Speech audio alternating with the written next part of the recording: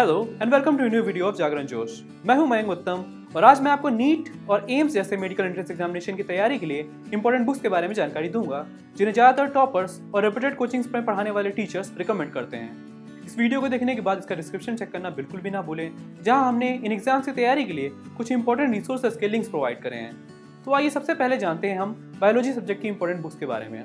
इस सब्जेक्ट की important books के बारे में बात करें तो नीट और एम्स में टॉप कर चुके ज़्यादातर स्टूडेंट्स क्लास 11th और 12th की एनसीईआरटी टेक्स्ट बुक और एनसीईआरटी एग्जाम्पलर को एग्जाम की प्रिपरेशन के लिए सबसे ज़्यादा इंपॉर्टेंट बुक्स बताते हैं। एनसीईआरटी की हर एक लाइन में कुछ मीनिंग छुपा होता है और जिस पर क्वेश्चंस बनते हैं, इसलिए एनसीईआरटी में दिए गए हर कॉन्सेप्ट को समझना बहुत जरूरी है।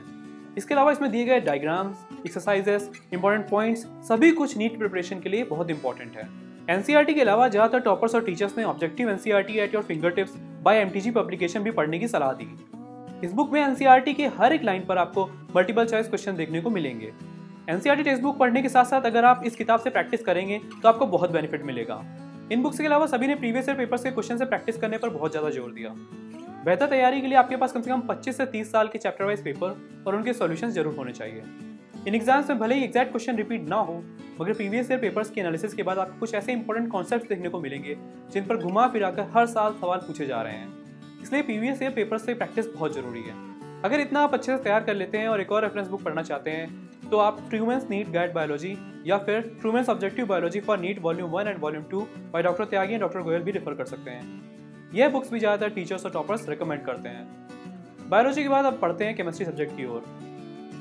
बायोलॉजी की तरह केमिस्ट्री में भी एनसीईआरटी टेक्स्ट बुक और एनसीईआरटी एग्जाम्पलर सबसे ज़्यादा इंपॉर्टेंट बुक्स में से एक है। इनसे हर साल डायरेक्ट या फिर थोड़ा घुमा फिराकर क्वेश्चन एग्जाम में पूछे जा रहे हैं, इसलिए इनसे तैयारी बहुत इंपॉर्टेंट है। एनसीईआरटी के अलावा objective NCERT at your finger tips by MTG publication भी केमिस्ट्री के लिए बहुत इंपॉर्टेंट है। बायोलॉजी की तरह केमिस्ट्री सेक्शन की तैयारी में भी प्रीवियस ईयर पेपर्स बहुत इंपॉर्टेंट रोल प्ले करते हैं और इनसे प्रैक्टिस बहुत जरूरी है। इतना अगर आप आसानी से प्रिपेयर कर लेते हैं और इसके अलावा फिजिकल, ऑर्गेनिक और इनऑर्गेनिक केमिस्ट्री के लिए अलग से किताबें पढ़ना चाहते हैं तो आप ऑर्गेनिक केमिस्ट्री के लिए elementary problems in organic chemistry for neat and AIIMS bye MS. Chauhan refer कर सकते हैं। इसके अलावा फिजिकल केमिस्ट्री के लिए आप problems in physical chemistry bye Narendra Awasthi और इनऑर्गेनिक केमिस्ट्री के लिए problems in inorganic chemistry for NEET AIIMS bye VK. Jaiswal को रेफर कर सकते हैं। ये बुक्स ज़्यादातर टीचर्स और टॉपर्स रिकमेंड करते हैं। केमिस्ट्री के बाद अब जानते हैं फिजिक्स सब्जेक्ट की इंपॉर्टेंट बुक्स के बारे में। केमिस्ट्री और बायोलॉजी की तरह फिजिक्स सब्जेक्ट के लिए भी एनसीईआरटी टेक्स्ट बुक और NCERT exemplar, objective NCERT at your finger tips by MTG publication और प्रीवियस ईयर पेपर्स, ये सभी रिसोर्सेज एग्जाम के इस सेक्शन की तैयारी के लिए बहुत इंपॉर्टेंट हैं। इसके अलावा concepts of physics bye SC. Verma part 1 and 2 ज़्यादातर टीचर्स और टॉपर्स रिकमेंड करते हैं। इस बुक में आपको थ्योरी के अलावा काफ़ी अच्छे कॉन्सेप्चुअल क्वेश्चंस, MCQs और न्यूमेरिकल प्रॉब्लम्स देखने को मिलेंगे। इनसे प्रैक्टिस करने के बाद आपके फिजिक्स के कॉन्सेप्ट अच्छे से क्लियर हो जाएंगे।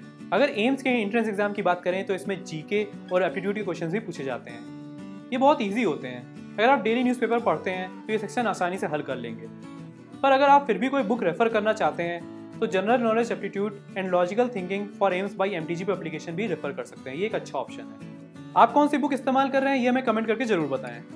अगर आपको वीडियो पसंद है तो इसे लाइक करें, दोस्तों के साथ शेयर करें। ऐसे ही अन्य वीडियोस देखने के लिए जागरणजोश.com को विजिट करें।